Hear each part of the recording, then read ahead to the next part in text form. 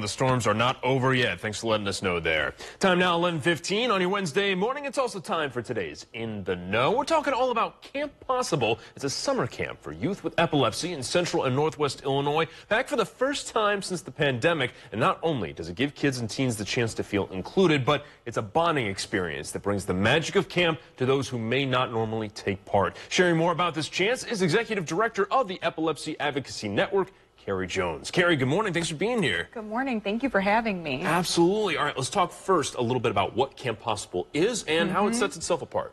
Absolutely. So it's going to be taking place June 18th through 20th, so coming up next month.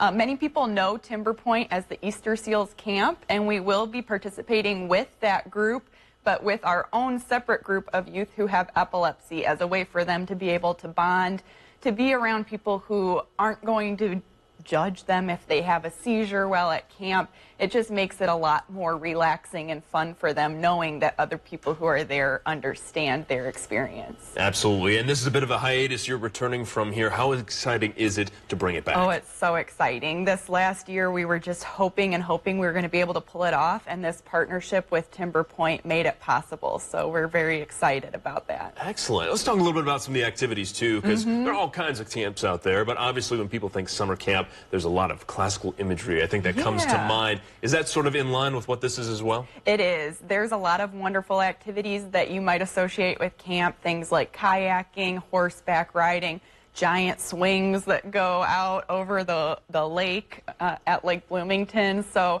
it's all done, too, with safety precautions in place for all kinds of disabilities. So it's really just an excellent opportunity for those who've wanted to participate in those kind of things but haven't been able to before. I love that. Let's also talk a little bit about the Epilepsy Advocacy Network. Obviously, you're supporting this whole camp and the reason why it's happening in the first place. Let's talk about some of the work that you do and some of the ways that you benefit those with epilepsy. So we do work with people of all ages who have epilepsy. Camp is geared toward youth, but we do case management for people of all ages. Epilepsy can occur, it can show up in someone's life at any stage. Some children, that's when they get epilepsy. Sometimes it's in the older years or right there in the middle. So we're there for people any step of the journey. A lot of times people don't know all the resources that are out there for those with epilepsy, and they might suffer longer than they need to with frequent seizures. So we like to try to get people referred to us as quickly as possible so we can make sure that they are getting the proper medical attention. And epilepsy is a lot more than just seizures. There's a lot of psychosocial impacts as well that we can help out with. And so we do support groups. We'll do things like different types of groups that can help with mental health and with things that are offshoots of epilepsy, like memory issues and things like that. And like you mentioned, you know, especially with these kids and teens that will be taking part in the camp, sometimes they can feel maybe a little bit more isolated. What does it mean for you personally to be leading this charge and helping make this happen?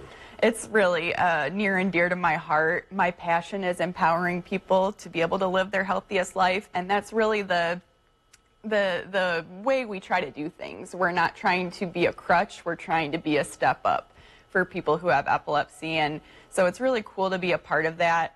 Quite a few of our staff and other people in my life do live with seizures or have had seizures in the past, and so being able to be part of that link that makes sure that the people we're working with don't have those same struggles that some of them had trying to find the resources, trying to get connected to the education.